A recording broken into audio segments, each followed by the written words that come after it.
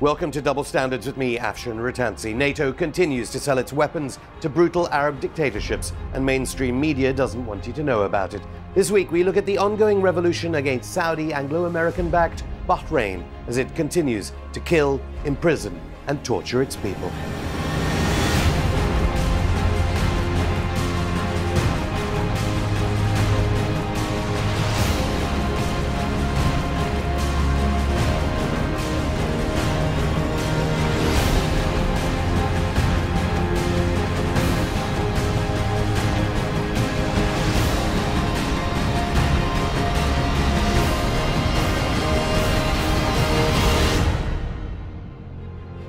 Coming up in the show, which Hollywood directors will get the top job at the British Broadcasting Corporation's inquiry into child abuse, we go to Athens to witness the warm welcome from Greek people for Germany's Chancellor. And as NATO-backed violence continues to prop up the Persian Gulf dictatorship of Bahrain, we talk to Saeed Shahabi of the Bahrain Freedom Movement.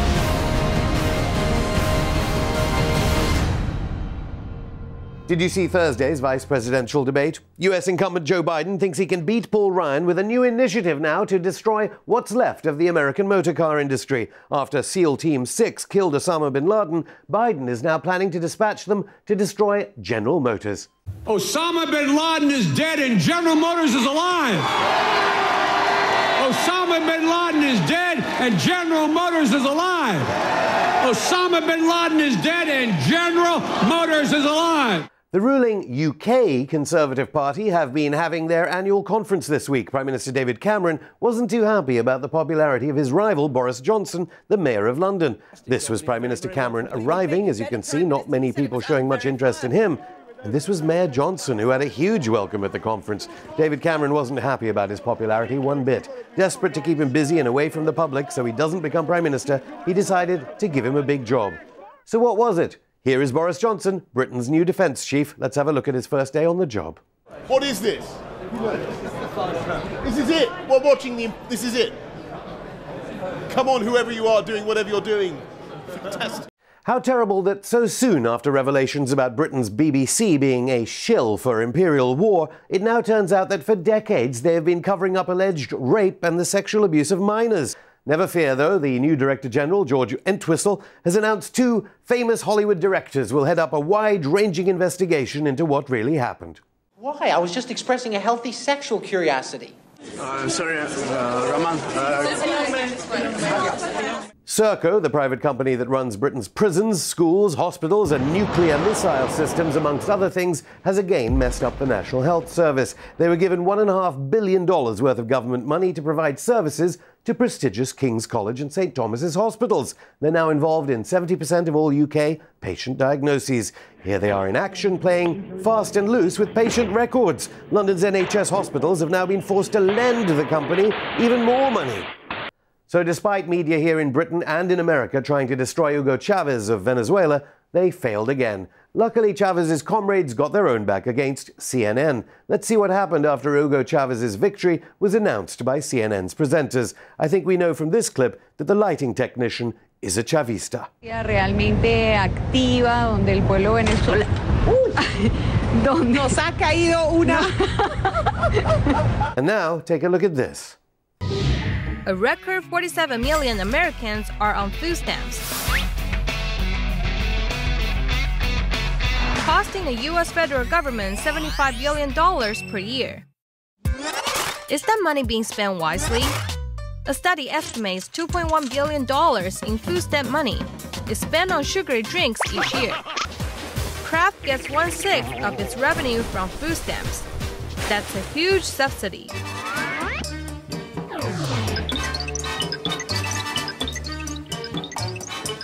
Maybe Congress can cut food stamp subsidies to big soda, big candy, and big food when it reapproves the Farm Bill. Well, it's 11 years to the day that Kabul came under aerial attack from US forces. Who else could we interview but America's top general, the chairman of the Joint Chiefs of Staff, Martin Dempsey. Welcome, General Dempsey, to Double Standards.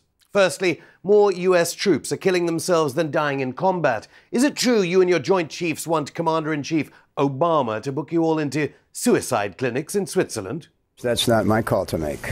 My job is to provide options on behalf of the Joint Chiefs and the combatant commander to the Commander-in-Chief. You're giving them options for how to kill themselves.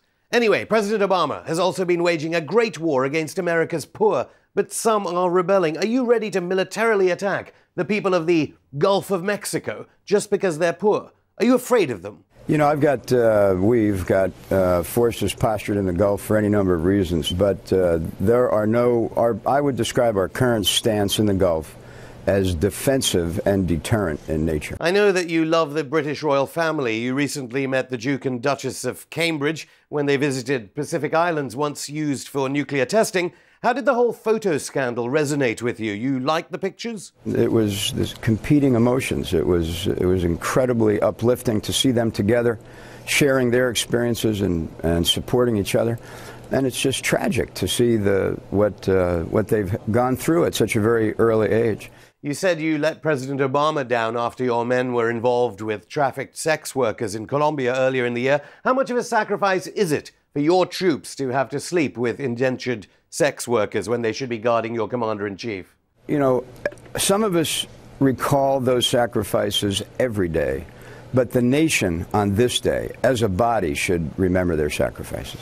Thank you, General Dempsey, the most senior soldier in the U.S. Army and who is a senior officer during all that torture in Iraq's Abu Ghraib prison.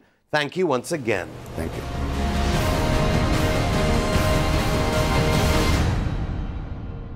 Here I am at the world-famous Tate Modern Gallery in London, famous for its collection of Rothko paintings. Mark Rothko, an abstract expressionist who killed himself when he realized that his work was being funded by the CIA. Quite a lot of abstract expressionists kill themselves too, when they all realized that the American government was actually funding their work. We're going to take a look now at one of the most famous of Mark Rothko's works, the one for the Four Seasons Hotel in New York, where rich diners didn't really take to it, and it had to be taken down. Let's have a look.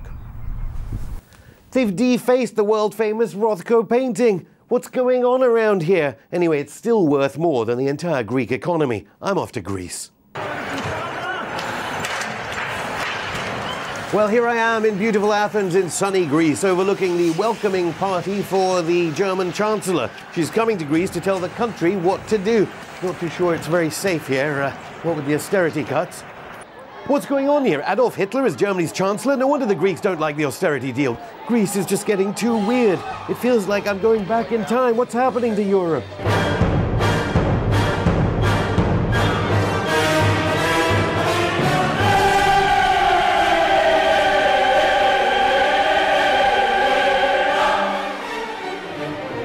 What on earth is that? I'm being told by the IMF and ECB that it's a Trojan horse they've sent from Washington and Brussels. Doesn't look like the Greek people like it much, though. Trust the Greeks to know not to make the mistake of Trojans.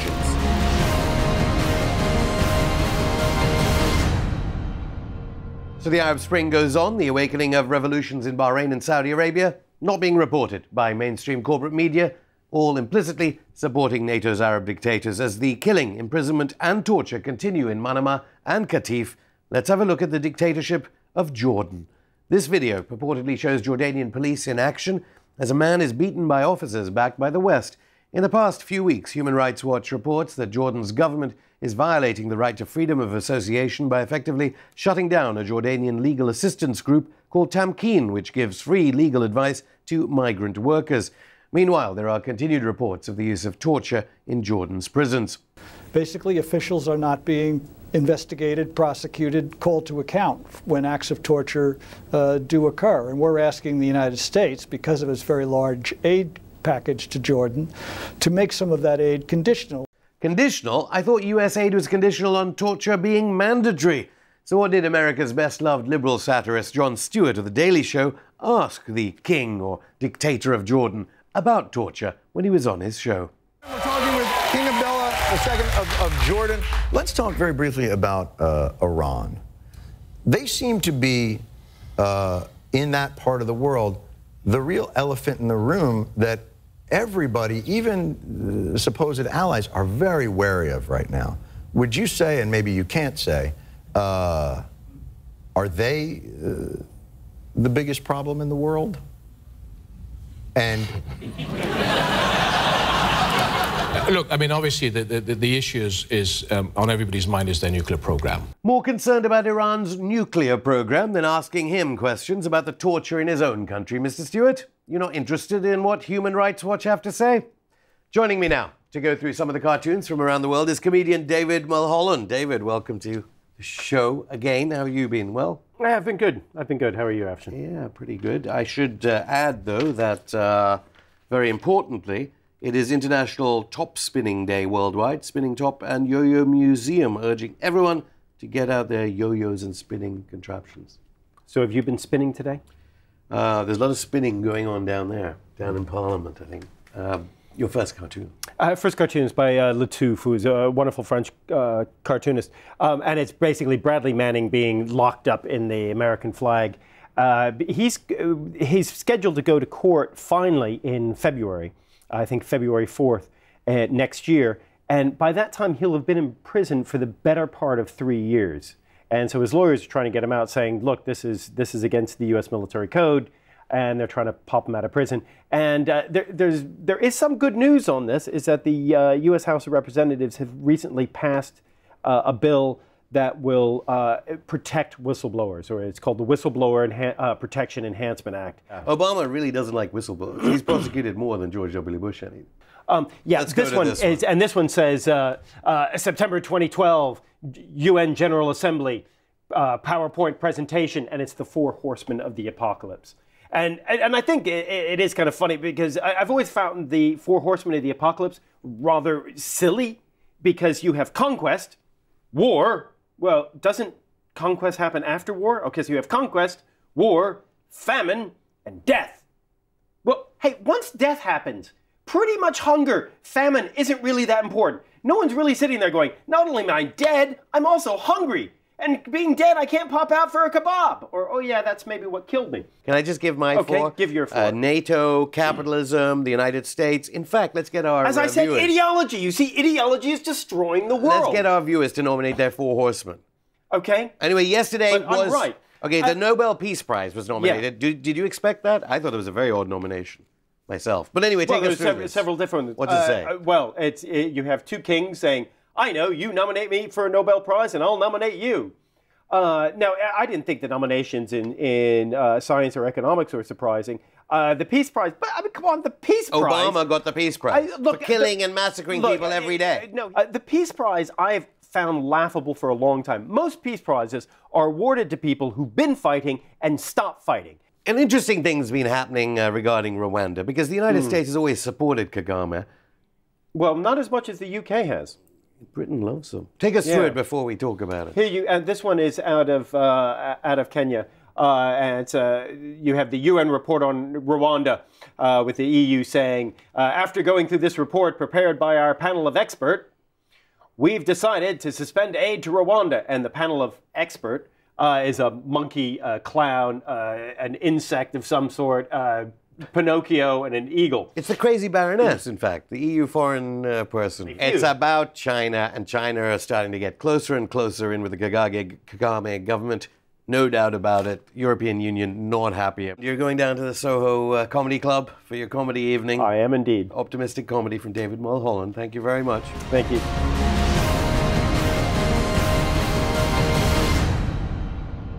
Arbitrary arrest and violence against civilians continue in the NATO-backed Persian Gulf dictatorship of Bahrain. I spoke to Saeed Shahabi of the Bahrain Freedom Movement about the situation there. He's accused by Bahrain of being a terrorist, and his home has been attacked by arsonists. Welcome, Saeed Shahabi of the Bahrain Freedom Movement. Bahrain, not a story that you hear much about in the corporate news. It's all Syria, Syria, Syria. Tell us, firstly, what you're hearing on the ground in Bahrain. Thank you very much. It is true that it's only few stations and channels who are after reality and after truth. Unfortunately, many have been commercialized, have been politicized, and profession is not really the main concern of these channels. However, the situation in Bahrain, I think, and I will challenge anybody in this world to say I am wrong, is the only real, true revolution that is still there. It started last year, and it's continued unabated, without a single day passing, without at least 30 to 40 demonstrations countrywide. So if this is not a revolution, if this is not a movement for change, what is? Is it only, do you get only mentioned when you become violent, when you become terrorist, when you become, when you destabilize the whole region? Or are you considered also a revolutionary when you call for change towards the better? I think in a country where you have hereditary dictatorship controlling the whole affairs of the country, then I think if you really continue supporting that regime, I think you have to question your credentials as a pro-democracy person or as a lover of human rights. But what is the Bahrain freedom movement that you talk of, pro-democracy and so forth? The Bahraini government, big allies of Britain, say you're a terrorist. Unfortunately, in today's world, terrorism and peace are relative terms. Yesterday's terrorist, if he grabs power in Libya, he becomes a friend. At the same time, somebody who wants to change the situation in their country, if they do not fall within the line of the Anglo-American alliance, then you are considered an outcast and possibly termed a terrorist. What about this Interpol arrest warrant that the Bahraini dictator said you had against you? I'm not revealing any secret if I told you that I personally, with other group, were arrested one day 20 years ago under the Anti-Terrorism Act. I'm talking about in UK. Of course, they realized that we have never been. Bahrain is. So why were you arrested here all that time ago? Was it because the Bahraini authorities were giving information to authorities here in Britain? We only realized that our interior minister had been here with Colonel Ian Henderson on the 18th of May 1990, and we were arrested on the 22nd of May, 4 days later. Well, it could have just been a coincidence, but we know that we did not commit any offense. The Queen of Britain recently intervened here, so we hear, about deporting Muslims for torture in America. The Queen's a good friend of the person you don't like. Do you think she's going to try and get rid of you? Well, I don't think Her Majesty the Queen was going to do that. But I believe that the British government ought to really behave in a slightly different way, especially when it comes to issues of democracy and the human rights. To go and to receive, I mean, the thing that I would object to, and I don't think it is the Queen who has instigated it, but it is the Foreign Office, to go and receive a sadistic torturer on the Queen's Jubilee is just simply morally and ethically wrong. The son of our dictator, of Bahrain's dictator, should not have been invited, should not have been allowed to come to set foot in the UK because he is simply a torturer. Are you not frightened that the British government could make a deal and send you over? Well, I am supposed to be a UK citizen. I cannot just be sent over to anybody. For what? For doing what? We've seen British citizens being deported for all sorts of other reasons to allies of Britain for incarceration. I hope that the rule of law will prevail in this country, and it has been generally the situation. And the hope is that they will take action against torturers and not really take action against people like two people who occupied the embassy, who went to the top of the embassy, of Bahrain embassy, who were put to trial recently.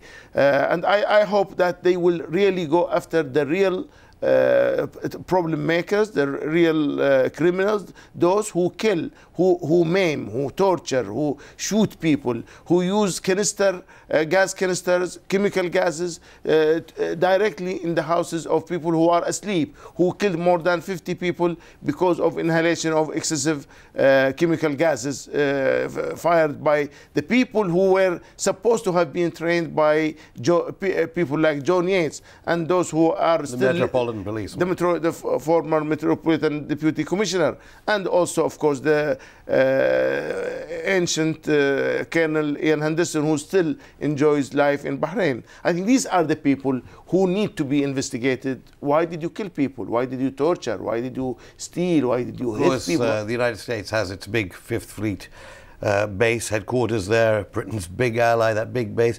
I'm hearing some optimistic signs, I don't know whether they're true, that the United States is getting a bit tired of the Bahraini regime. Are you hearing anything about the idea they may move it to Africa?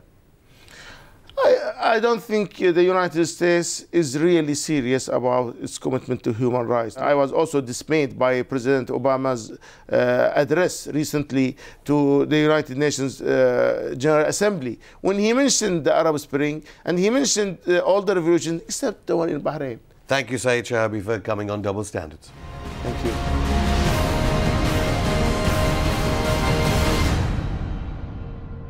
Now it's time for People of Britain. Let's go to our roaming reporter. Time for our special section, People of Britain. Over to you, Leicester Square. Hello, Afshin. Yes, I've just got a part-time job at the BBC, the British Broadcasting Corporation. First task, apparently, big task, secret documents, in this case, about child abuse or something, need to be disposed of. Anyway, I'm going to do that when I get back from People of Britain.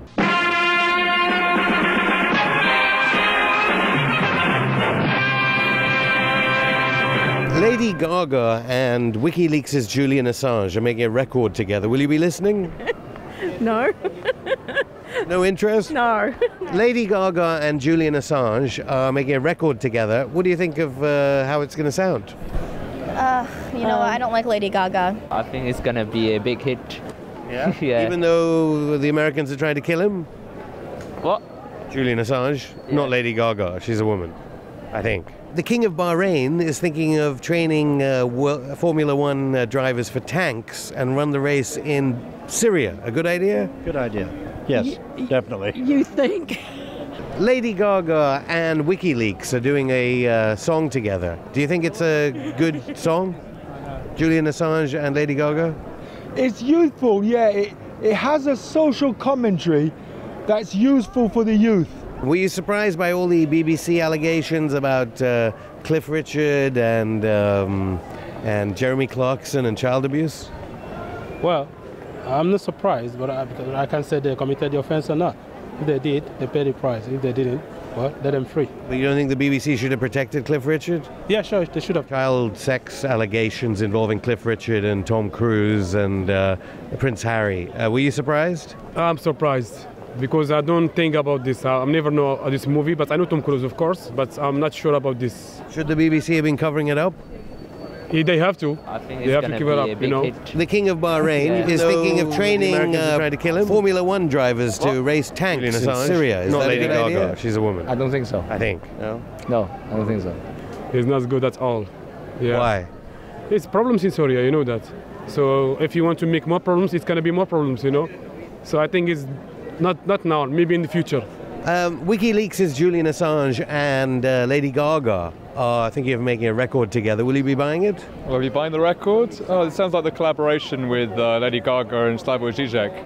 So it's kind of like radical political figure meets popular culture. Why not? Will you listen to the record? Yes, sure, certainly. You like Lady Gaga? Yes, Lady Gaga. You know, she presented her performance in Hong Kong. Yes. With Julian Assange? Yes. The BBC, lots of sex allegations about Prince Harry, Jimmy Savile, Tom Cruise, Cliff Richard. Were you shocked that the BBC was covering it all up? Yes, I do. I think they shouldn't go on these details and so on. They should go to more legitimate stories and so on. But why would the BBC, why would they cover it up? I think they need to cover it up for a reason. They are looking for more audience or so. A BBC presenter, Jeremy Clarkson, child abuse allegations. Were you shocked? Sure. Yes. Thank you very much. Welcome, all coming from Hong Kong. This is our Hong Kong team. Yeah! Thank you very much. Yeah! Thanks a lot. Huh? People of Britain, obviously. No problem here. I work for the BBC Security. There you have it, the people of Britain. Anyway, I think the new jobs are being very odd at the moment. But anyway, back to you in the studio. Lester, are you all right? Are those security guards?